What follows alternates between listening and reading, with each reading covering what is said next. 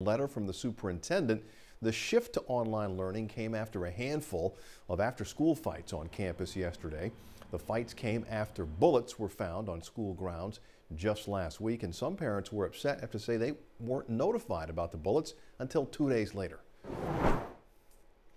They're also frustrated by security measures put in place in response. Students say that they were forced to wait up to 45 minutes to be scanned by metal detector wands and have their bags searched. So there's now a petition to remove the superintendent of schools.